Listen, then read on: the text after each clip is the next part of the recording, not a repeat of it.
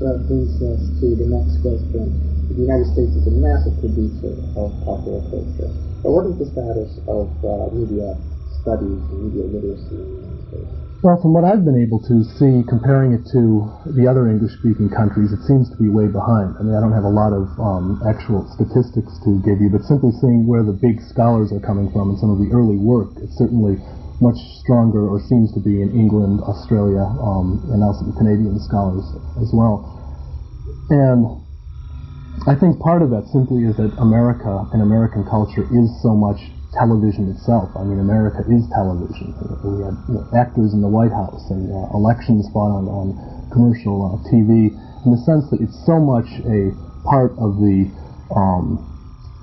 daily existence, practically woven into our genetic codes now, that the fact of kind of pulling that out and looking at it carefully, I think most universities here think it would be like studying the backs of our hands. I mean, it's this idea of looking at the things that are so obvious and so clearly part of the daily culture that somehow they don't belong behind the walls of academia.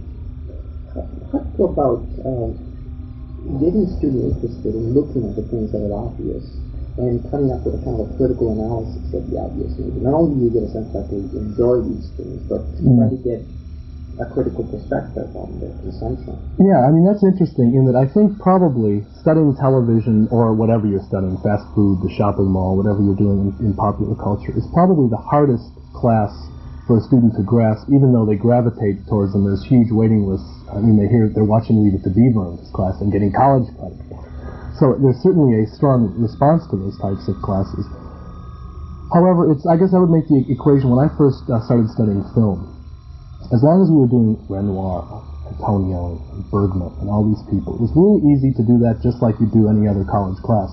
They were hard, they were in foreign languages, there were subtitles, they were subtle. I mean, you had to really do this usual type of thinking like you would in a poem or a painting or anything else. I mean, it looked, sounded, acted, and smelled like art.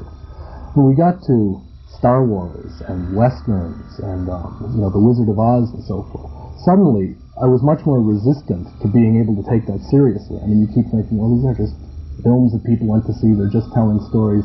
And I think students tend to really resist, hyper-intellectualized analyses of shows like Star Wars or The Breakfast Club or whatever you want to think about. So in some ways, I think it's in showing students these things they're already so intimately familiar with, these programs that they've seen every episode of every series, there's a real sense of giving them a real intellectual slap in the face when all of a sudden you're going to watch the Andy Griffith Show and you're not simply going to take off your shoes and put your feet up and open a bag of Doritos and watch the thing like you usually do. The sense that all of a sudden we're going to treat that show for that class like we would treat Ode on a Grecian Urn or something like that. And the interest, I think, is there in that you've already hooked them in and they think, oh good, we're going to watch TV today. I mean, remember when you were in grade school, the huge joy that would come into your breast when you'd walk in and the film projector would be set up and you'd go, all right, the room's going to be dark, we're not going to have to listen to this boring teacher, we're going to have some sort of media presentation. So I think you've already got them hooked basically because they're doing something, dealing with something they already feel they're so familiar with. But I think that's sort of the bait, and then what really happens in there is you begin to demonstrate how when you shake those familiar media products up a little bit, all kinds of stuff starts spilling out that they never realized was there.